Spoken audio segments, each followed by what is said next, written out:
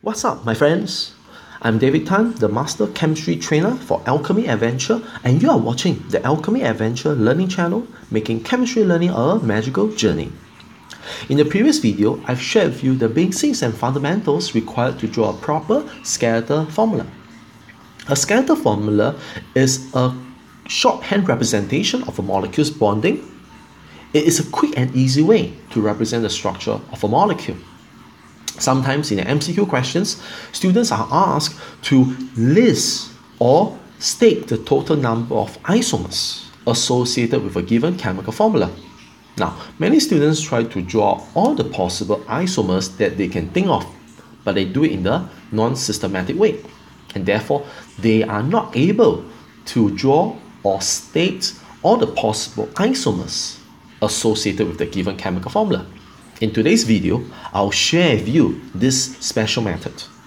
Without further ado, let's proceed to today's theme. Let's start off with a simple chemical formula such as C5H12. Now, let n equals to 5. What's the meaning of let n equals 5? It means that the longest carbon chain or the parent chain actually has 5 carbon atoms in it. So 1, 2, 3, 4, 5. For those of you who are still not familiar with the basics and fundamentals of a skeletal formula, you may want to refer to my previous video. Next, we move to n equals to 4. So 1, 2, 3, 4. But we still have one extra carbon that we need to fill up. Never ever fill up the extra carbon at the terminal end, because if you do, you get back the same molecule as above. So never do that. So we have to add the extra carbon to the center carbon atoms. Of course, some students will try to draw another so-called isomer by adding this CH3 over here.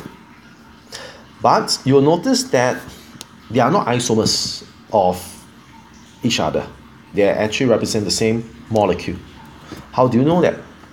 Just number the carbon atoms. 1, 2, 3, 4. 1, 2, 3, 4. Alright? So notice that carbon 2. Alright, carbon 2. So this is not isomer, so they are repeated structures of each other. So we just have to draw one of them will do.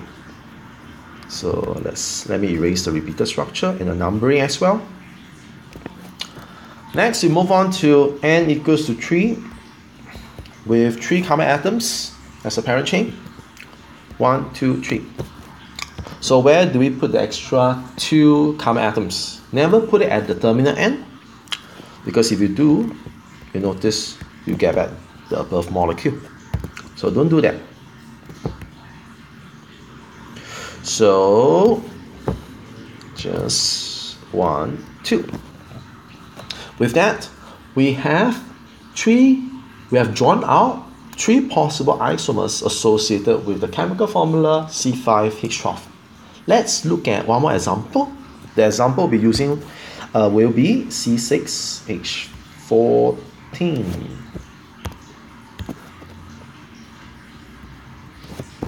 C6H14. So let me erase this.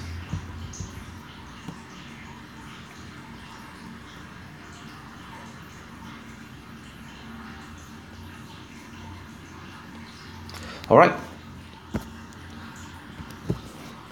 So what we have is we start with n equals to 6. So 1, 2, 3, 4, 5, 6. Make sure you count the number of carbon atoms correctly and don't add extra or less than extra carbon atoms. So 1, 2, 3, 4, 5, 6. Next, we move on to n equals to 5. 1, 2, 3, 4, 5. But we have one extra carbon atom that we need to add, so you can either do it. Never put it at the terminal, of course. If you put it at the terminal, you end up with this. So there are only 3 possible positions that we can add our extra CH3. We can either add it here, 1. Let's try another. 1, 2, 3, 4, 5. You can either add it here, or 1, 2, 3, 4, 5. We can add it here. But you notice that these two, actually they are the same molecule, they are same structure, right? How do you know that? Just number it. 1, 2, 3, 4, 5. 1, 2, 3, 4, 5. Right? So therefore, we do not want the repeated structure. Just draw one of them will do. So let's erase this. Okay, erase this. Alright, so there are two possible isomers with n equals to 5. Let's move on to n equals to 4. 1, 2, 3, 4. As mentioned, don't add extra carbon at terminal end. So let me erase this. Okay, so you can either do it here. 1. Okay, 1, 2, 3, 4. You can either, sorry, you have 1 here, 1 here, right? Because you add 2 extra carbon atoms, or 1 here, 1 here, or 1, 2, 3, 4. 1 here, 1 here. But you'll notice that actually these two molecules are the same. So you just have to draw one of them will do. So let's erase this.